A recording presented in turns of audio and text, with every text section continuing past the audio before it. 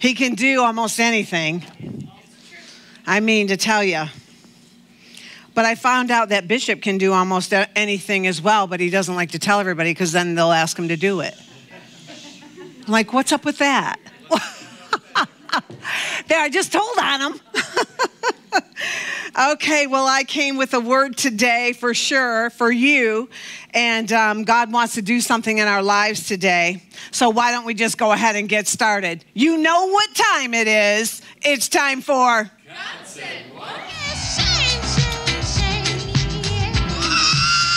Shame on you if you can't pass through. God said shame, shame, shame, shame, shame, shame, shame, shame on you.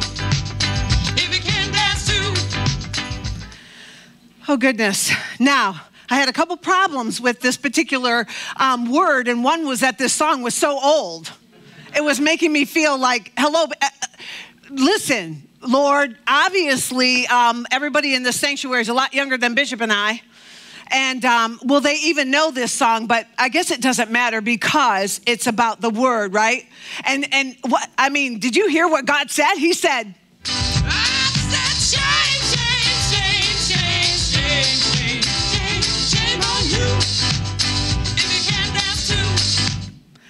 oh dear. Well, apparently he thinks he wants to talk about shame today. And apparently he thinks you can't dance through. Actually, I thought when I first heard this, I was waking up and I thought the lyrics said, or what I heard in my head was, shame on you if you can't break through.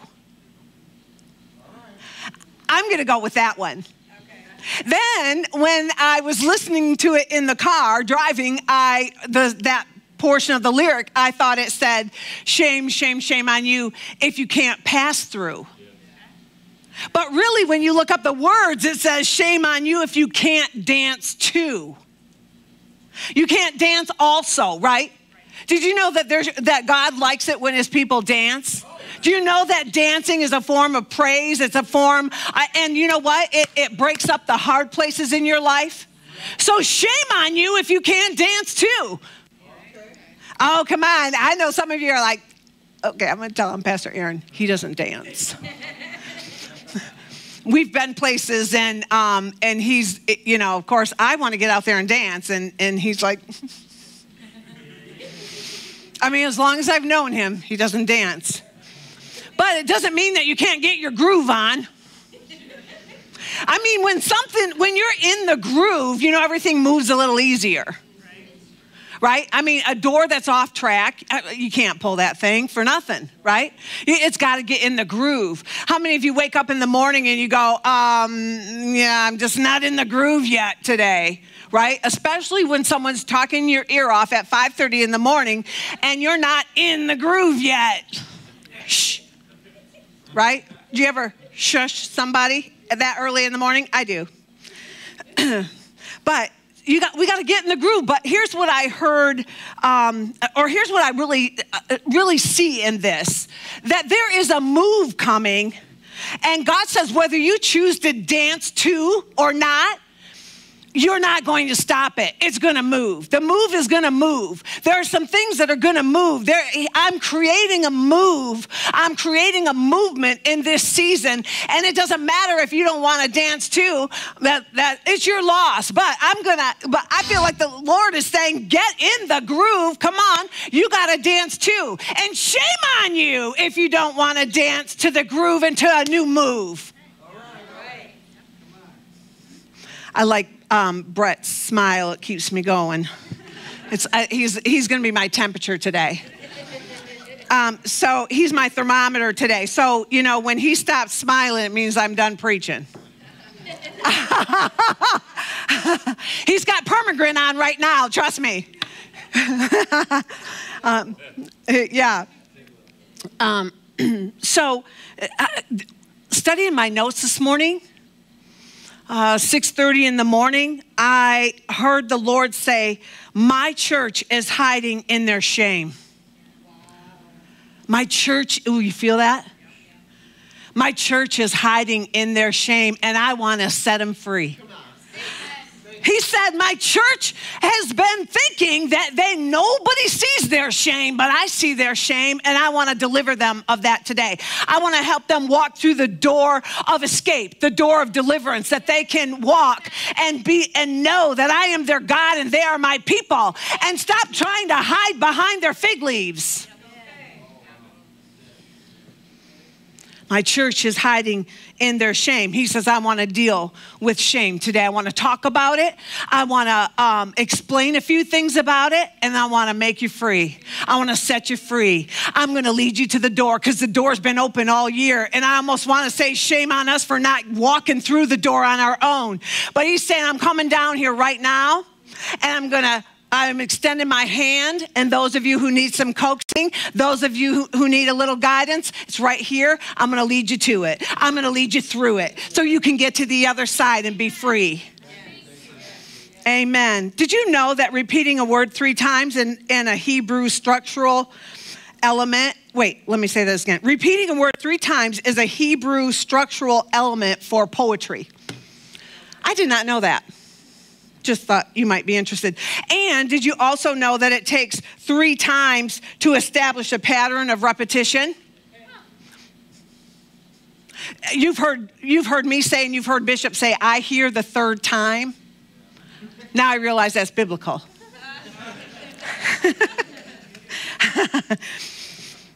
Shame is a common problem that everyone's dealing with today. You know what? I'm like one of those open books, and to a fault, actually. I told Bishop this morning in the conference room, I said, the last 2 services, I've shared some things from the pulpit that you don't even know about. One of them is we're going to hike every national park in the U.S., and I don't know how long that will take, but we're going to do it. And then Wednesday night, he heard for the first time at church that I'm going to have a mobile garden. And then Pastor Aaron ruined it because I lost my enthusiasm for it once he preached the message on Sunday about fruit. And I'm like, well, I can't grow a fruit tree in that mobile garden. It's not deep enough. It'll freeze in Michigan and die and still won't produce the next year. So there goes that.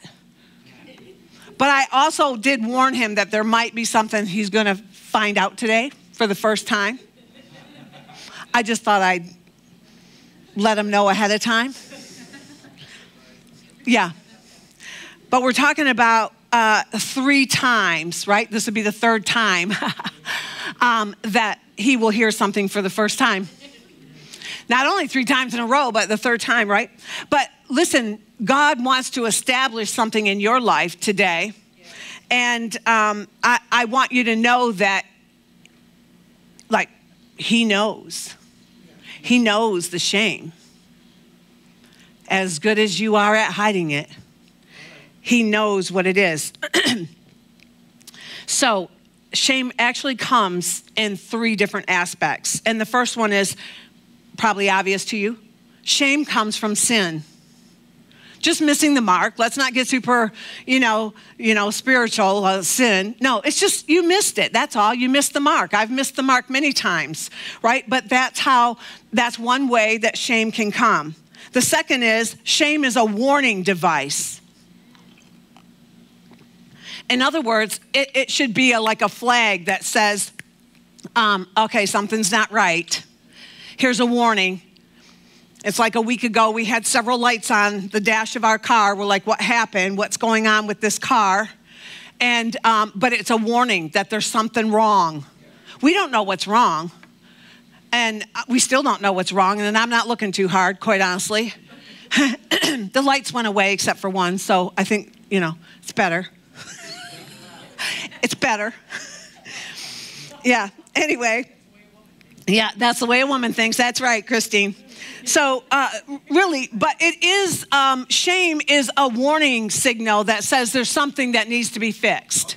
That's really what it's about, right? There's something that needs to be fixed. And there's no shame in that, that something needs to be fixed, right? And then the third aspect is shame is bondage. It really is. Some people are completely in bondage because of shame. And I looked up, of course, I always start with the dictionary, shame on me. But really, if you looked up the word shame in the Bible, in the Hebrew, it means confusion. Can you believe that? Confusion. Do you know how many people are confused today? Should we talk about that for a while? Okay, no, moving right along. Because you know where I was going to go with that. No, but confusion. Oh, Pastor Riley's like, don't go there. Oh, I love this body. I love my church. No, but confusion is just really, I don't know what to do. Right? I don't know what to do about this issue or this thing that's wrong. And I just don't know. I don't know what to do, and I don't know what to do about it. Right? Have you been there? Have you been there? I have been there. There was a season in Bishop and I's life about 10 some years ago, and we found it was like we started noticing each other saying, I don't know what to do about it. Like we start, like our conversation, both of us were doing it, and I'm like, this has got to stop. Why are we saying we don't know about it? We don't know what to do. That's wrong, right? But that's confusion. And God wants to deal with that portion of shame today. Shame also means confounded. And it means, get this, write it down, it means delay. I mean, this is the second time God's talking to us about delay, right? Ask and you shall receive, but what's in between the ask and the receive? That 3 seconds of delay, and that's the most vulnerable time. Well, shame means delay. It also means dishonor, reproach, disgrace, disappointed. It means becomes dry or become dry. I'm positive that's why, one of the reasons why God wants to deal with shame today is because he can look across the church and the land and go, man, that's dry. The best I can hope for is that it'll catch on fire. You hear what I'm saying? The good news behind a dry place is that you can be set on fire pretty easy. And God's going to light you up today. He's going to have to set you on fire because he's like, no more of the dry places. No more can you operate in the move I'm about to move you in being dry.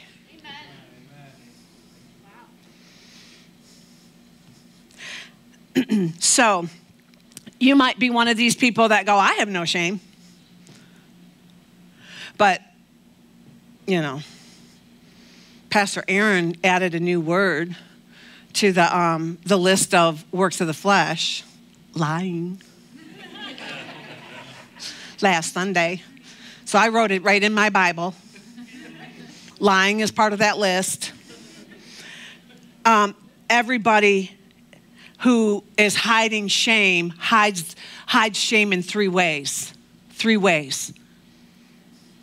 And the first way is, you know, you put on this holy facade, this righteous, this religious facade. It's a facade. It's not real. A second way is, you know, you want to numb this pain of shame that you want to hide it, so you're hiding behind medicine. You're hiding behind drugs, like over-the-counter drugs or prescribed drugs is what I mean. Or maybe just down the road drugs. I don't know. But, you know, drugs, they're everywhere. My students used to tell me so. Yeah. And then the third way that people hide their hide their shame is that it's not their fault. I blame somebody else. And that's their justification that shame is not on me, that's them. That's their issue, that's their problem. Are you listening? But God has a solution to it. You knew that, right? God has a solution to it. And it's kind of like, well, you probably know the portion of scripture, but why don't you go there with me? Genesis 3:7. And so early in this word, I would ask you, do you know what you are hiding from? Do you know the shame that you are hiding from? And God is here to help you, but he's also here to confront it. Not in front of anyone, but to confront it to you individually. The only way things get fixed is to confront them. I am a confrontational person, but not to be, mean or rude or anything. Although I had a 5-year-old tell me 3 days ago, they made the statement, they said, well, so-and-so doesn't want you to come tomorrow, I guess is what she said. And I said, oh, yeah, how come? And this 5-year-old says, I don't know, maybe it's because she thinks you're rude. Get over here. Don't worry, I won't be back. But anyway, confrontation, we got to confront some things. That's the only way you fix it. It's the only way you fix it, right? So Genesis 3:7, and it says, and so we're going to talk about the first aspect of shame, and it's called missing the mark, and Adam missed the mark, right? And it says, and the eyes of them both were opened, and they knew they were naked. And they sewed fig leaves together and made themselves aprons. In verse 8, and they heard the voice of the Lord walking in the garden in the cool of the day, and Adam and his wife hid themselves from the presence of the Lord amongst the trees of the garden. And here comes the confrontation. And God says to Adam, where are you? It's almost like God saying to you today, what are you hiding behind? But more than that, what is it that you're hiding? He knows, just like he knew where Adam was. But he's still going to ask the question because it makes you give the answer. Yeah. So Adam says, I heard your voice in the garden and I was afraid because I was naked and I hid myself. And so he says, who told you that you were naked? And have you eaten of the tree that I told you not to? Right? Verse 12, have you eaten of the tree that I told you or that I said do not eat from? And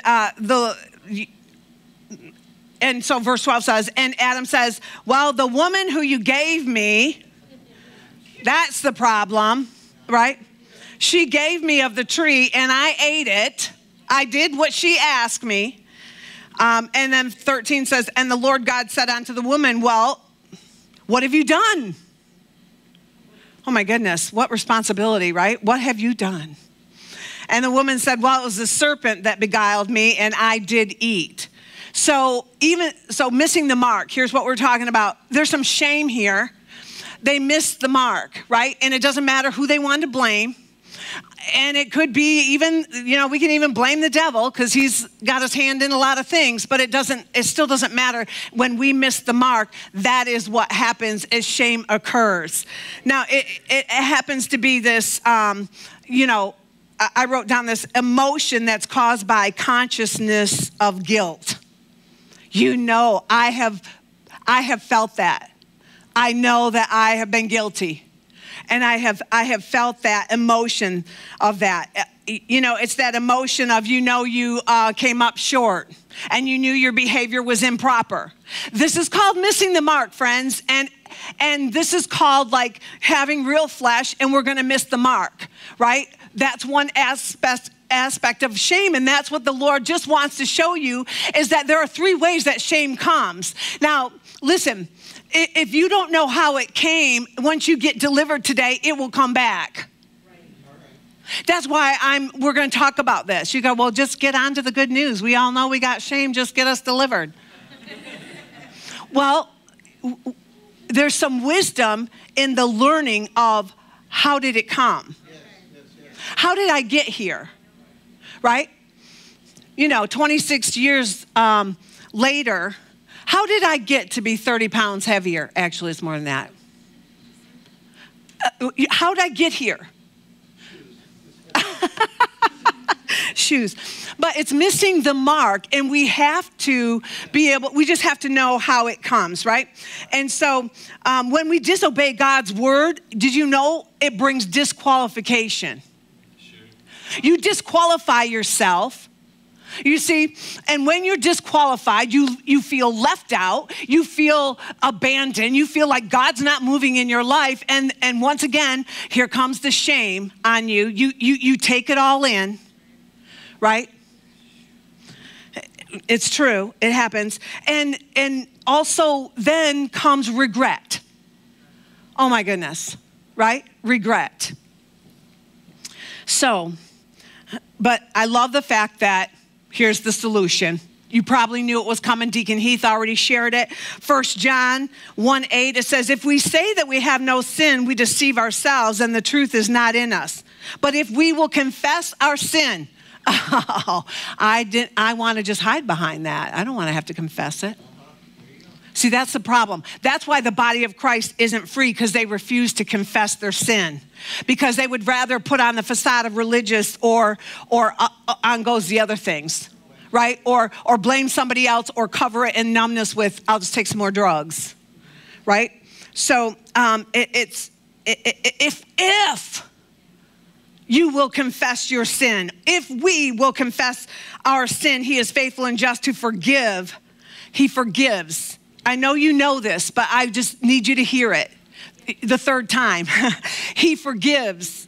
Yes. He forgives your sin and he cleanses you from it all. All of the unrighteousness, all of the pain, all of the disgrace, all of the regrets. He can cleanse you from it.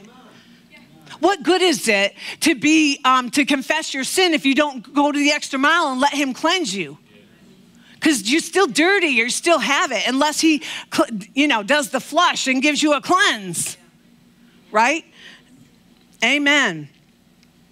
So the second thing is, the second aspect of shame is warning signs, and there are a few of these. Go with me to 2 Samuel 13:11. I'm going to hang out here for just a while, but I'm going to read a few scriptures. So again, 2 Samuel chapter 13, verse 11. The reason I feel like I need to read this is because I want to set it up. I might skip a few, but we're going to start with verse 1. 2 Samuel 13. After this, Absalom, the son of David, had a lovely sister whose name was Tamar, and Amnon, and the son of David, loved her. And he was so distressed over his sister that he became sick, for she was a virgin, and it was improper for him to do anything about it. Verse 3. But Amnon had a friend whose name was Jonadab, and the son of David's brother, and he was a very crafty man. Don't you love the people that you're surrounded with that are going to begin to give you suggestions that probably aren't the right suggestions? Verse 4, and he said to him, why are you, the king's son, becoming thinner day after day? Will you not tell me? And he said, I love my sister, but not in the way I should love my sister. I love my sister. And so Jonadab says to him, I got an idea. Verse 5. Lie down on your bed and pretend to be ill. And when your father comes to see you, say to him, please let my sister Tamar come and give me some food and prepare the food in my sight that I may see it and eat it from her hand. Now this suggestion is coming from someone else, right? Just because somebody suggests something doesn't mean you need to act on it. In fact, you probably need to stand up, pray about it, get some wisdom on it, and confront them right to their face. Go, that is not a good idea. Right? Call them out on it. No, I'm not doing that. See down the road what that will produce. A bad suggestion, right? That you act on. Verse 6, it says, then Amnon lay down and pretended to be ill. And on goes the story. The bottom line is it worked. He was ill and he told his father, bring me my sister that she could make me some cakes and feed it to me. And the king said, sure. All right, so that takes us down to verse 9. And she took the pan, Tamar, the sister, took the pan and placed them out before him, but he refused to eat.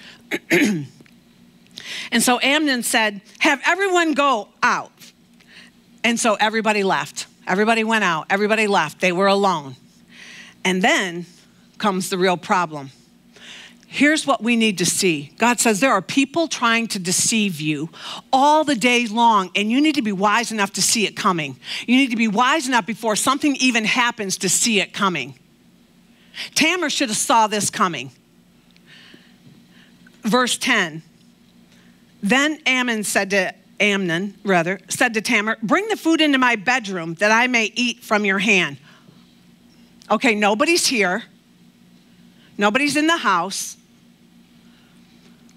Why can't you just eat from my hand in the kitchen or on the couch? Oh, but you want me to come to your bedroom.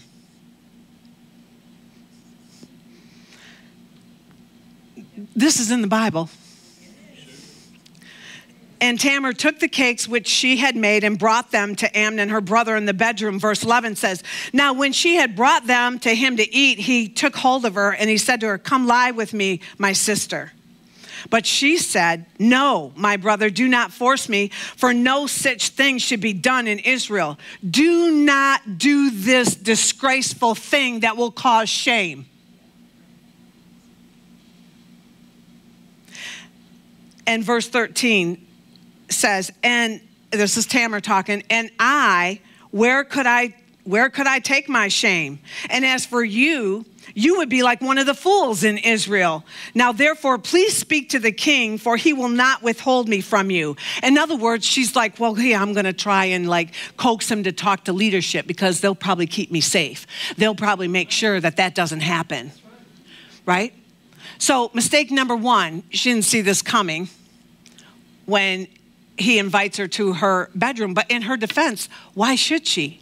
It's her brother, for heaven's sakes. It's getting kind of serious.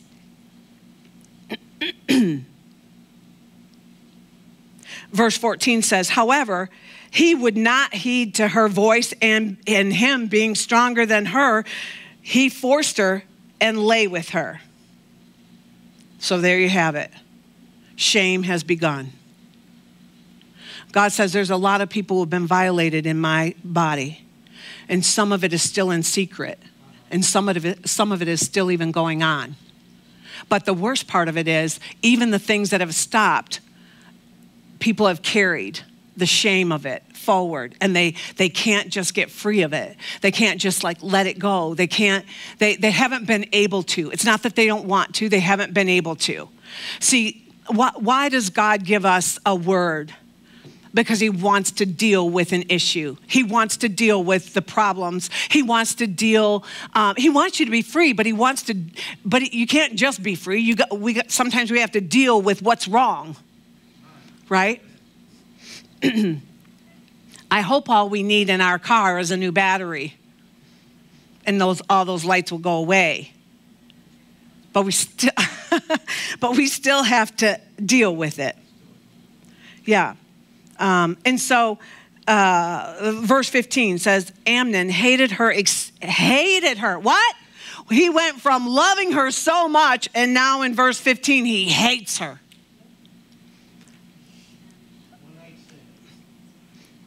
He hates her exceedingly.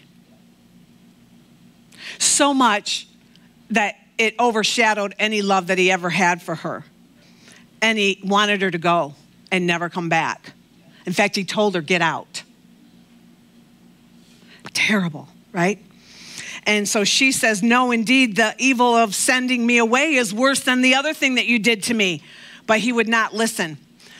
Listen, sometimes that is why a behavior pattern continues.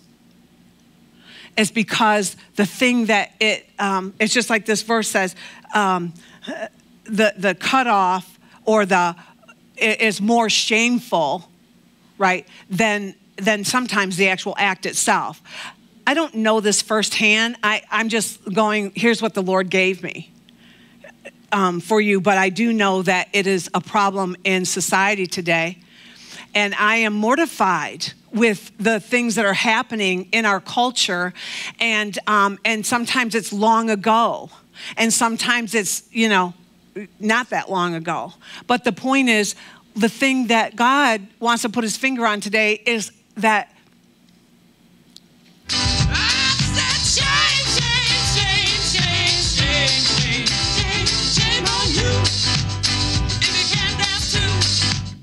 So he's got a solution, and he knows that that shame is an issue today.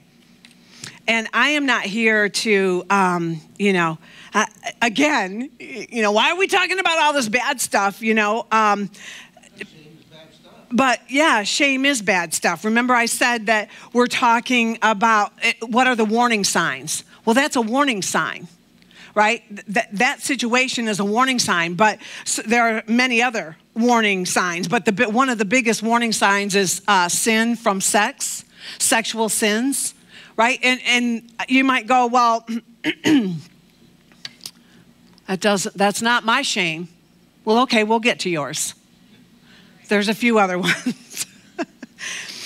So shame in that sense of 2 Samuel, it's very, very similar, but it also means, in addition to the other words I gave you, it means to wound, to taunt or insult, to make ashamed, to blush.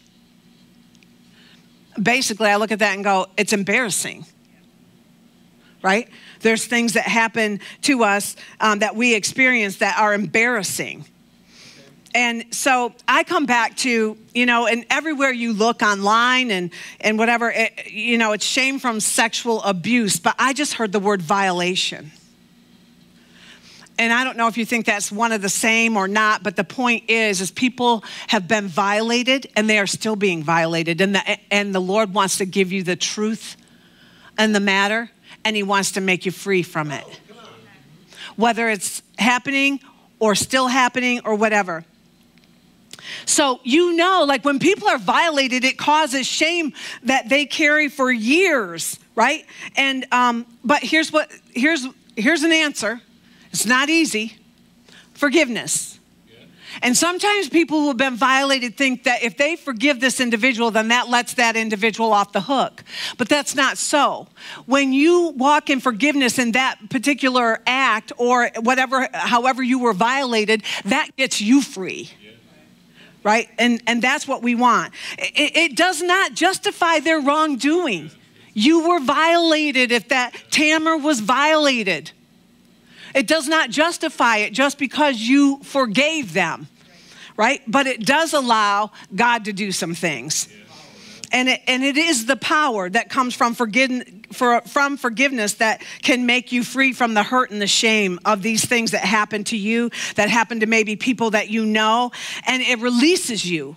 And that's what you need, is a release from the stronghold of the bondage that it created. Amen? Okay, so another warning sign, sexual sins, right? Well, that might be part of it. But 1 Corinthians 10:8 says, neither let us commit fornication, as some of them committed and fell in a day.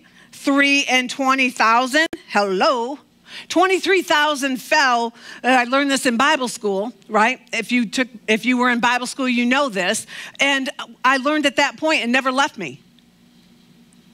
Sexual sins. It works. The devil's still using it. What is the root of shame?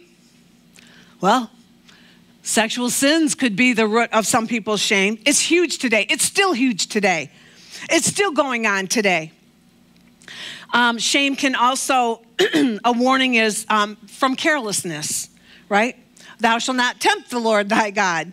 But we can get so wrapped up in life that we become careless about a few things. I know for myself, I knew, especially looking back, I knew when I was careless with a few things. And I knew I can look back and say that's the root of why I was careless with that. I am ashamed of myself that I still struggle with time.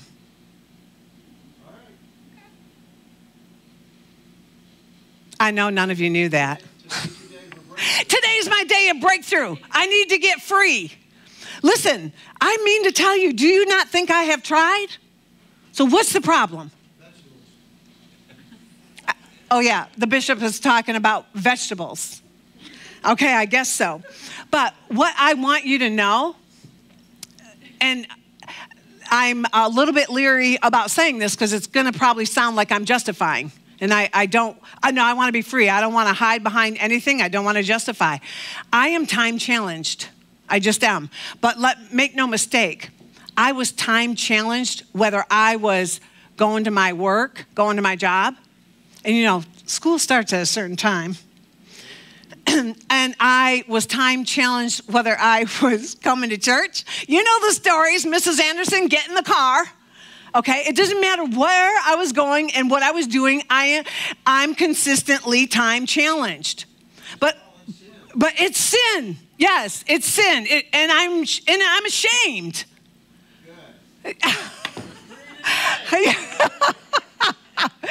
Yes, it's terrible. But here's what I want to say this. I know people that are only time challenged in certain situations. If you own your own business, you're never late. If you're paying for, a massage, you're never late. Although I have been. I don't think I fit in the mold of it all, but what I'll say is look at your life and go, what are the things that I am late for consistently, and then come to terms with that's not as important to you as other things.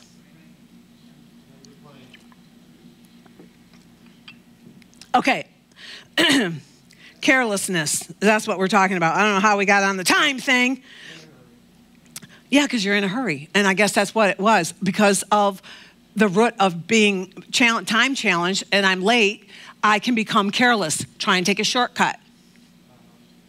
And shortcuts take you longer, right? It can create accidents. I know the Lord like this, wow, just being careless. And I scared myself so bad that it changed me forever, but it didn't fix the late problem. It just changed the results of that, of maybe driving too fast. Right? So, carelessness, that's how accidents happen. It's an unfortunate event, but it results especially from carelessness, being in a hurry, or you're ignorant to whatever it is, right? Just being careless. However, God has an answer today, no matter if you've dealt with that and the shame from that carelessness. God is a God of miracles today. I know someone who doesn't teach at my former school, but is affiliated with it, and he's a young man, and he hit somebody. He was driving a car, and he hit somebody that was walking. And that thing, the individual, I'm sorry that I don't know if the individual lived or not, but what I do know is that young man dealt with the shame of the accident, of the situation. I don't know for sure if it was carelessness or not. I don't know the facts. But I do know that individual well enough to know it taunted him and it affected him for many, many years.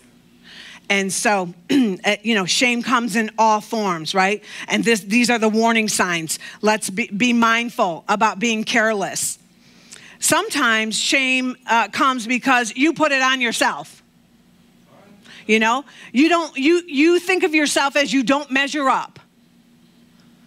I don't know if you've ever thought that. You have measured yourself against a standard that is either unrealistic or whatever. But the point is, you put that shame on yourself. Nobody else put it on you. You put it on yourself. We're talking about why shame comes. And, I love what Bobby Jones said. He says golf is a mental game. And he says, really, the course that you play is like a 5-inch course right between your ears. It's not really about the opponent. It's mental. It's about you. That is what this is. Shame that you put on yourself. It's mental. It's what you think. It's what you have, you have begun to believe, right? Shame from money problems. Oh, no, we're not going to have to talk about that, are we? These are warning signs. If you're broke, that's a warning sign. Proverbs 13:18. Poverty and shame shall be to him who refuses instruction, but he that regards reproof shall be honored. Listen, nothing is more annoying when you give somebody instruction and they don't do it and they're still crying poor mouth. When you gave them the answer, but God has an answer too, and it's called the divine order of giving. It's called 12 blessings of a tither. Why are we hiding behind, or why are we delaying God's solution to money problems? It's an easy fix. Get a job, become a tither. It's an easy fix. 12 blessings of a tither, the divine order of giving. I used to have work for a great leader, not the previous one, but the one before. And if I didn't walk in his office with a paper and pencil, he wouldn't talk to me. Because he's there to solve problems. And if he did not think that I was ready to hear the answer, he would not give it to me. He did two things that he trained me really well. One was, don't ever come in my office without paper and pencil, because what I give you is like gold. And you're not going to ask me the second time, because I'm too busy for that. And the second thing, he trained me to say, or to think before I went in there, what's my solution about the issue? What's my solution? May not be the right one, but at least I've given it enough thought. What's my solution about the problem? Don't come here and waste my time. Don't waste my time and ask me for instructions and then not do them. Okay, so that's a warning sign. Okay, and we're going to move along here a little faster. So shame from health problems. 3 John 2, we know this scripture. We probably do, right? But I'll quote it for you. Beloved, I wish above all things that you prosper and be in health, even as your soul prospers. For I rejoice greatly when the brethren comes and testifies of the truth, and even for those that walk in the truth. And I have no greater joy when my children walk in truth. Why are we delaying what needs to change to get rid of the problem? Sometimes we know what to do, but we don't do it. Right? Again, I'm ashamed that I've been out of school since June 10th and I have not golfed once. I've only rode my bike twice, and I haven't even picked up a weight. Because, my bucket list, I'm going to get strong, and I'm going to play golf. Those are my two things. I know Bishop wanted me to lift sod and move it around. I'm like, that's not what I want to do. And then Deacon Heath wants me to move, stack wood. Yeah, right? Okay, touche. Health problems. Where am I? Right. So, change your mind. 4 sources of healing. Read Leviticus 11. I could elaborate on that, but I'm not going to. Drink seal. I don't know, lots of things we can do for our health, right? Okay, here's a big one. We're still on number 2. Warning signs. Family problems. Proverbs 29:15. The rod and reproof give wisdom, but a child left to himself bringeth his mother to shame. No discipline will bring you shame.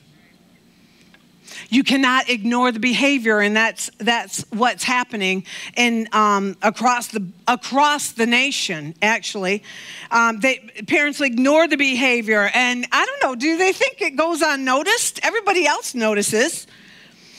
Or better yet, they have this mindset like, they'll grow out of it.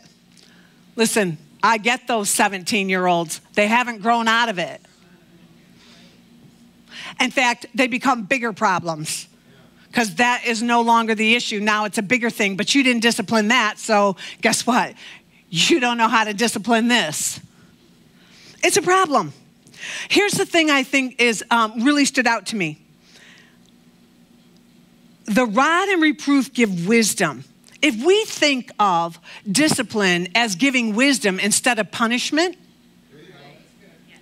I think that changes the game. That's a game changer, right? So I want you to remember that. Proverbs 19:26. It's It's great. Basically, I'll just tell you, don't waste your father's wisdom. That's basically what it says. And don't put away your mother's godly advice. That's what that says. I like this one. Proverbs 19:26. All you teenagers in the house need to write this one down. Again, we're talking about warning signs, shame that comes from family problems. Proverbs 19:26. Kids who lash out against their parents are an embarrassment and a disgrace. Ooh, that's kind of strong. That came from the Message Bible. Are we doing okay? Listen, I don't want to talk to you about this, but God said. I said shame on you. If you can't dance too. Okay, so now there's the children. Now let's go to the spouse. Uh-oh. What kind of shame can possibly come from our spouse? Well, a spouse that doesn't serve God, and we're trying to cover it up and make everybody think that they are. A spouse that gets saved and bypasses us, and that's kind of shameful. Like, how does that happen? I've been serving God for 20 years, and all of a sudden, my spouse gets saved, and they're on fire, and they're making me look bad because they're bypassing me. Shame, shame, shame. Right? Or you're a helpmate, but you're not helping. Shameful. Disgraceful. That's really why I retired. So I could be a better helpmate. Honest to God truth. I used to be able to do both. And then I got to the place where, 61, I'm too old to burn the candle at both ends anymore. I can't go on 4 and 5 hours of sleep to get it all done. I could have taught for a couple more years. Well, maybe. No, I could have. I can do anything, right? I can do all things through Christ. No, but that was my heart. I want to be a helpmate. But how many helpmates out there, and your husband is not your helpmate, you are the helpmate. How many helpmates out there are not helping? Shame. Yeah. Shameful. Okay, so, I could talk about all these other things. Parents that lose their children in an accident. In my 18 years at North Branch, 4 high school students were killed in accidents. It was shameful, just awful. And one was sickness and disease, but the other 3 were car accidents in the morning on the way to school. And do you know, the next year we had like 14, 15 snow days because the individual that makes that decision, can you imagine what you have to deal with? And the shame. Or the parent going, oh man, I knew the roads were bad. I should never have let them drive. Or on goes the story. Or I knew they were an inexperienced driver. I should not have been letting them drive on, questionable roads. I mean, all kinds of scenarios. You've got your scenarios. I'm going to leave you with one more in this category. Again, what are we talking about? Warning signs. Do you know that I was mortified like a month before school ended about, I took a poll in my classroom. And in my classroom of 26 kids, a third of them lived with their moms and dads, and the rest of them lived with grandparents. Shameful. Shameful. Now, there are all kinds of reasons, and everybody has their reason, and I get it and whatever, but all I'm saying is that is family problems. That's shameful. Okay, so the third. Yes, of course. I'm sorry if I'm leaving that out. Isn't that the obvious? That God wants us free. I told you you're going to have a testimony from today. I told you that he came today to make his church free. He said that the church was hiding in their shame, and he doesn't want you to have to do that. Right? Amen. So the third category, shame, is bondage of confusion causing delay. Bondage of confusion causing delay. And so here's the scripture I have, 1 Kings 18:21. It's basically, why are you going back and forth between two opinions? You can read it for yourself, but let's just cut to the chase. Why are you halting to two opinions? Why can't you make up your mind? Why can't you, if the Lord be the Lord, if God be God, then choose this side. If Baal be Baal, then go that way. But why cannot you choose? Not too hard. What's the delay? What is the delay? What has caused you to delay? It doesn't matter. Everybody has a reason. Everybody has an excuse, right? But he's going to make that, he's going to disintegrate that excuse today. So in closing, because I want time for the altar call. In closing, go with me to Romans 1:15.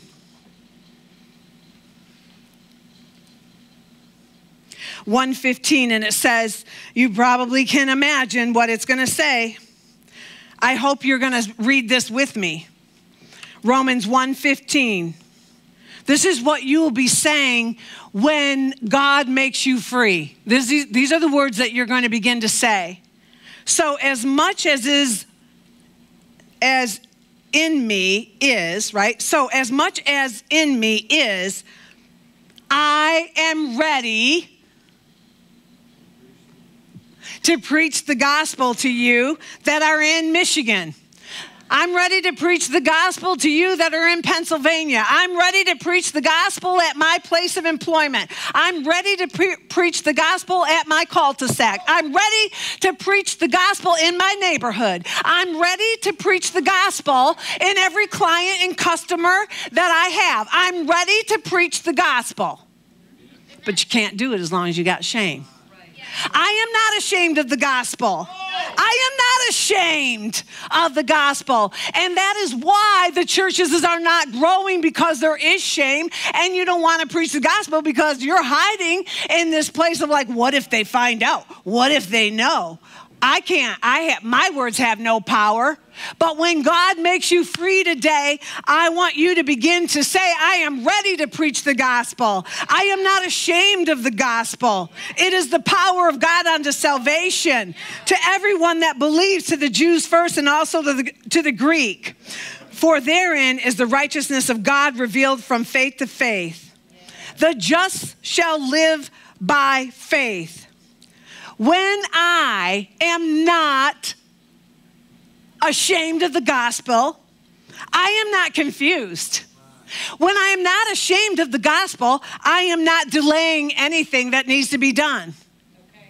When I am not ashamed of the gospel, I am not being a disgrace, or I'm not being disgraced. I am not disappointed. That's when I am not ashamed of the gospel.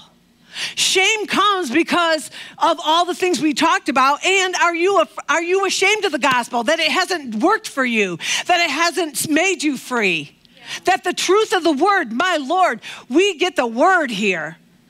The truth of the word should be enough. Jesus cast out spirits with his word. He didn't have a 2-hour, altar call. He just spoke the word. So, we got to let the word become life in our life. It's the only solution to shame.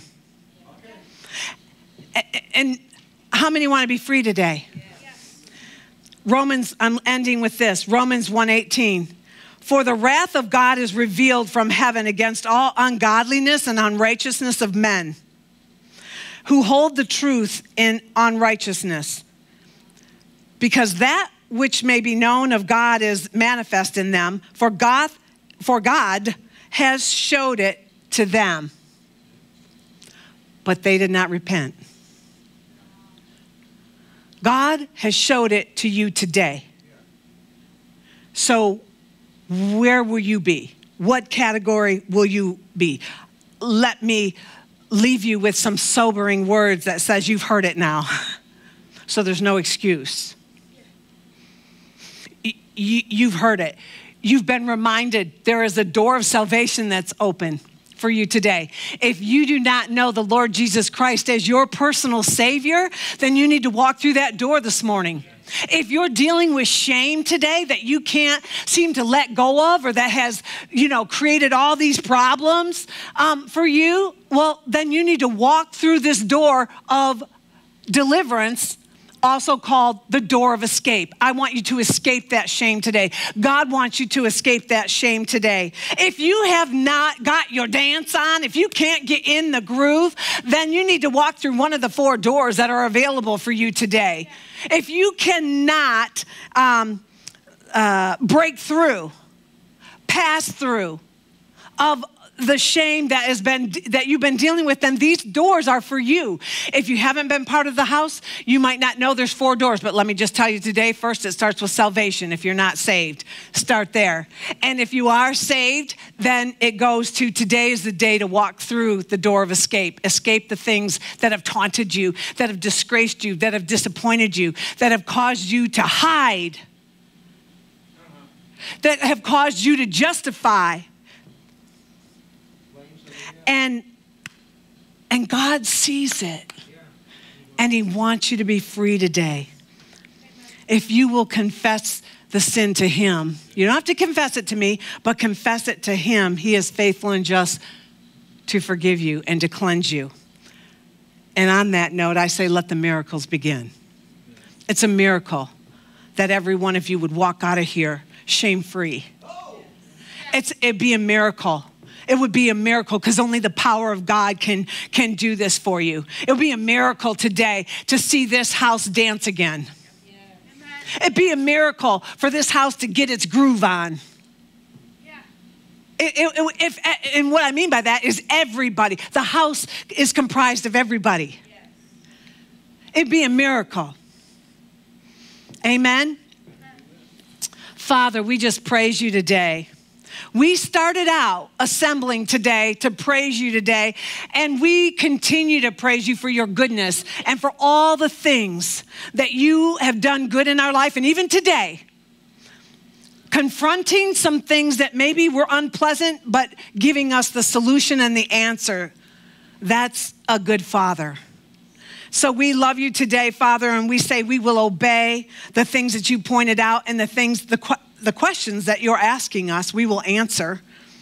And therefore, we will lead ourselves to the altar to confess this shame to you, that we may be cleansed and be made free. In Jesus' name, amen and amen. So online, go ahead and chat in if you're at the altar. In the house, make your way to the altar. And listen, this is between you and God, but listen, it's almost scary to say, but if you want to be free, you can't leave until you are. And that's today. Does that mean shame won't try and visit you down the road? Well, probably it will, but you know the answer. You know why it comes. You will avoid those things. Amen.